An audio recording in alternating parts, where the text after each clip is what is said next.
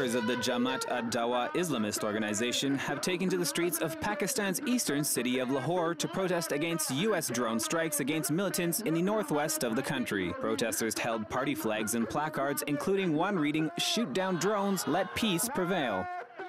The issue of drone strikes against militants is extremely sensitive in Pakistan, where many see them as a breach of Pakistani sovereignty, which causes too many unintended casualties. According to estimates, since 2004, some 360 drone attacks have been carried out in Pakistan, killing more than 2,000 militants, but also between 400 to 800 civilians. Amnesty International has said that because some victims are unarmed, some strikes could amount to war crimes.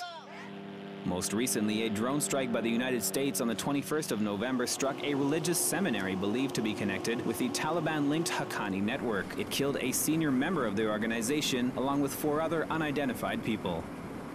Those opposed to U.S. drone strikes have also been holding sit-ins to block the NATO supply route that passes into Afghanistan. The PTI party of Imran Khan controls one of the 2 main Pakistani border points, where officials say nearly 70% of supplies for thousands of foreign troops in Afghanistan are transported.